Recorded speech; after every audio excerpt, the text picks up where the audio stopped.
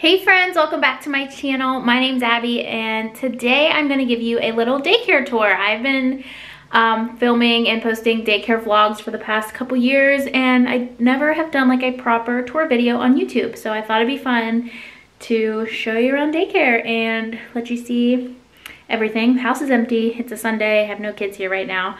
It's fairly clean and yeah, thought I'd show you around. I just tidied up a little bit. So let's get started. So this is my entryway. This is where everybody comes in. That's my front door.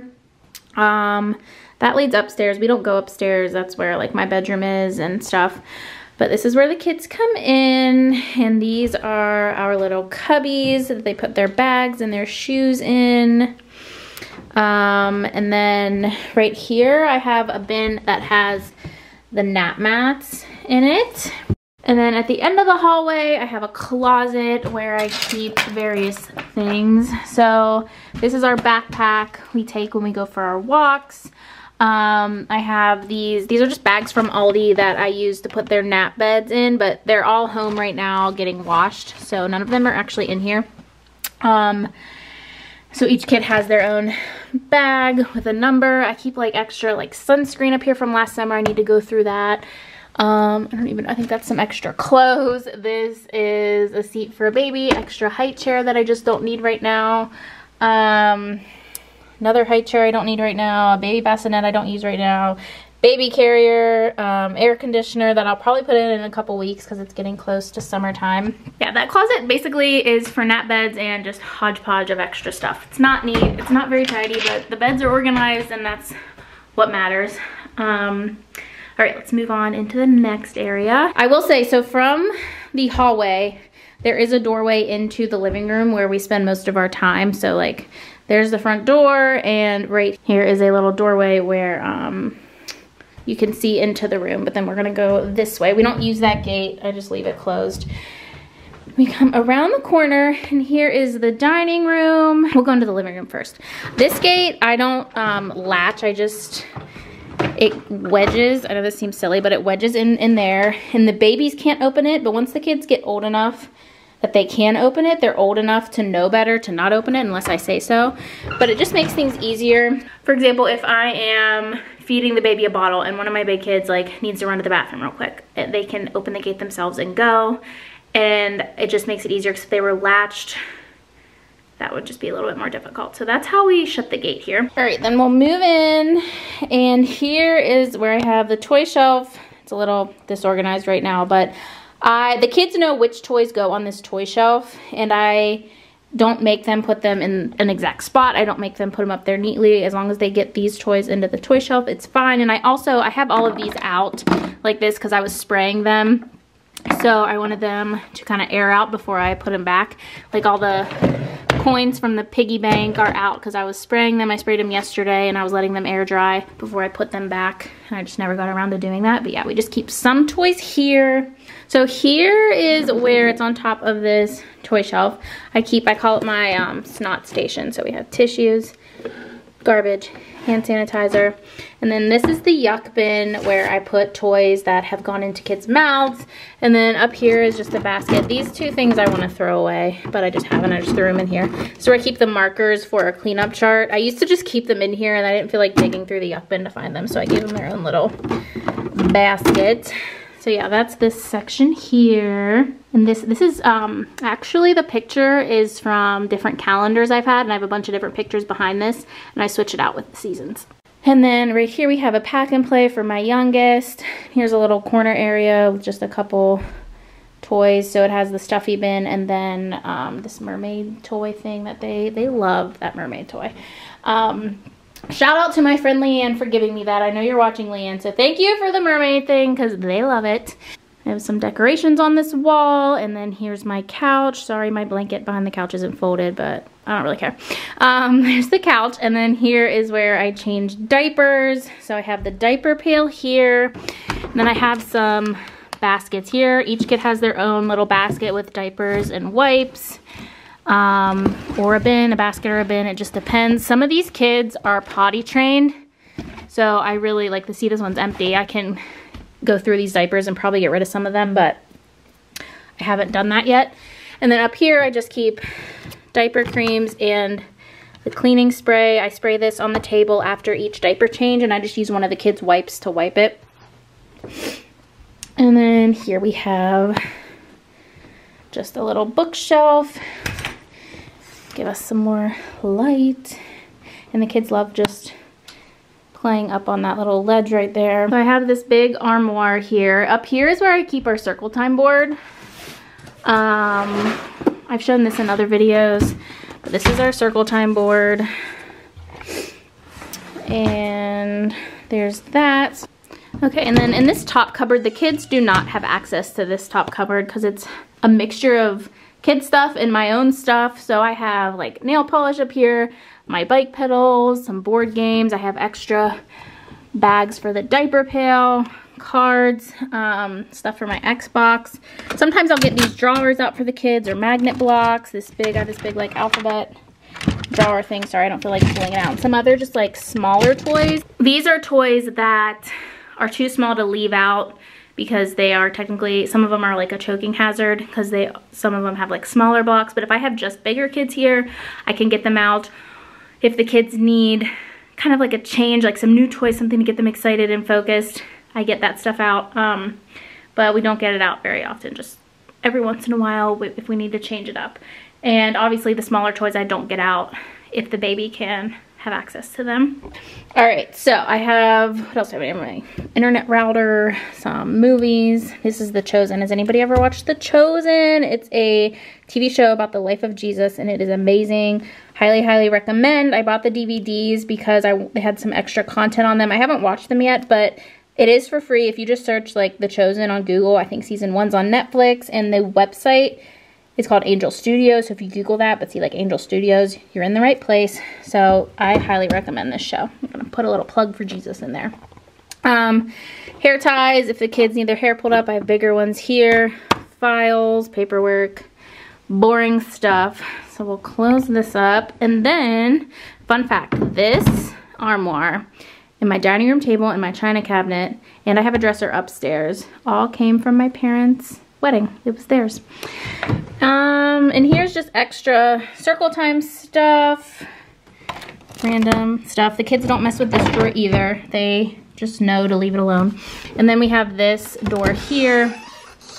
It has bins of toys in it. I switched out. I used to have bins over there full of toys and bigger toys in here, but I made that switch maybe like a month or two ago, just because the little baby kept dumping bins after we'd already cleaned up, and it was just too much. So we switched the bins over here. So I have like people, a big phone, some food, blocks, my bins. I bought these at the Dollar Tree and I'm not loving them. They are very flimsy. So I'm thinking of what to do to get different bins. I might buy more of these bigger ones, but I was trying to minimalize and have smaller bins. So I'm still noodling on that.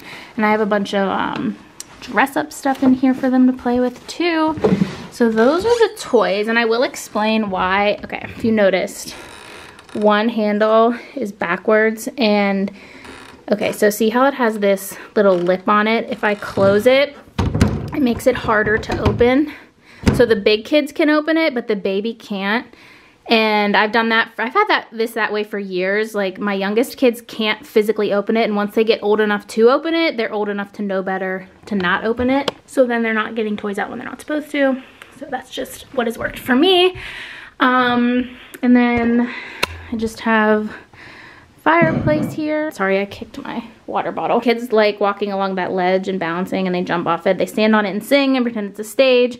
Have the TV, we use that to watch shows or do circle time. I'm watching The Good Wife right now, so don't mind that. All right, then we'll come back in here and we'll show you the dining room. So this is the little table where most of the kids sit. I can have 6 kids at a time, so sometimes some kids have to sit up here. Right now I have one baby who always sits in the high chair, so when she's here, only one big kid usually sits right here. If she's not here, then I'll have 2 big kids just sit here and here. There have been times where I have had to have 3 high chairs. You saw 2 other high chairs in there, so there's been times where I've had so many little kids that I've had to have 3 chairs full of high chairs because none of them can sit at that little table yet. But right now I just have one that needs to still sit in the high chair. The rest of them can sit at the little table. There's a couple that I don't let sit at the big table because they aren't quite big enough yet. Also, with the little table here, I always have some sort of little decoration for them. This is an outdoor table, so it has an umbrella hole, so that's the reason for the placemat and stuff. But then I was like, you know what, I want it to be more homey, so I switch out these decorations depending on the season and just give them, I don't know, something fun. And then here I have my decoration. I haven't really decorated for spring/summer yet. I just had those flowers and threw those in there. I put the Easter stuff away and I just haven't redecorated. I want to go to the dollar store and find some stuff. Here's my mantle, just pictures. Don't mind my dying plant. I keep forgetting to water it. Here's my little mantle here. My grandma made me this. Isn't it pretty? I have different ones of these that I change out for the seasons too. And just some more family photos. And here's my china cabinet. And the top obviously is for china. And then down here I just have art supplies. So we have mats for painting or Play-Doh, a bunch of paper, crayons, markers. I have stamps and ink pads in here. More paper and more markers, puzzles, more puzzles, and in here are colored pencils, and then in here are some flashcards. And then up here I have, this is my, okay, these are some worksheets I laminated. Okay, I'm trying to, I know there's stuff with kids' names on it, I'm trying not to show you. So I have like, these are laminated so they can use dry erase markers on them.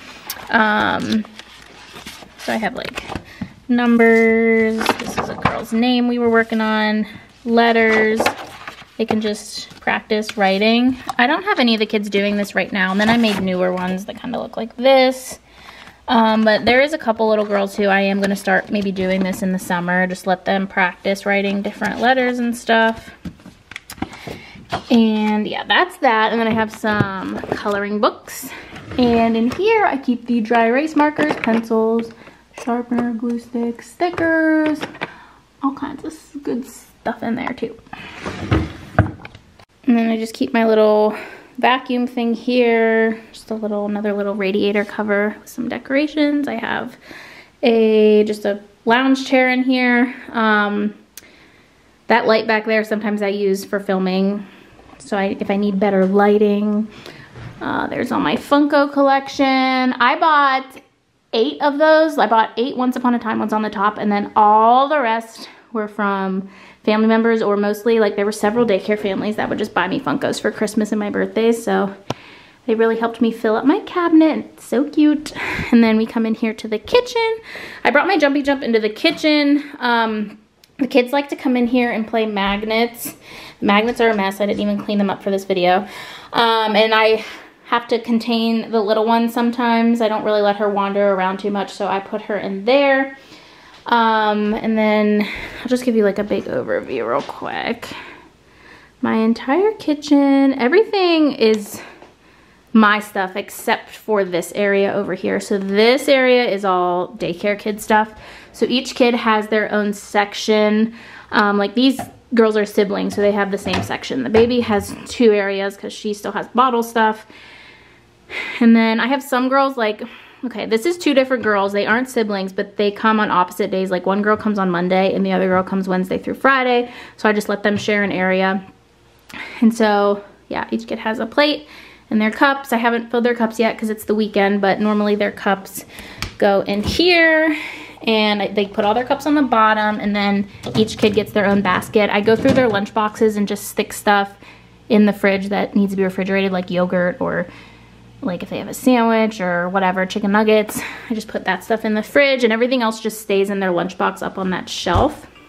I have a little like dustpan if we need it. Here's where I keep stuff to wipe down tables or their faces if they are really messy while they're eating. Just keep different these are just all different hand towels. Like here's some Christmas ones, and here's some Easter and Valentine's Day ones, and then these are the dirty ones. They're in a bin here, and I wash that like whenever it gets full. I have my little robot vacuum, my printer's over there. Yeah, and the rest of the stuff is just my stuff. And then there's my fridge. And then we come over here to the bathroom. So these are their hand towels that they dry their hands with after they go to the bathroom. Each kid has their own. And then here is our little bathroom. We have a little instruction sheet on how to wash our hands because we were having a little trouble remembering. And I really need to reprint this and laminate it, but I haven't gotten around to do that yet. So yeah, here's our bathroom with the stool. Some of the kids still need a potty seat, but there's that.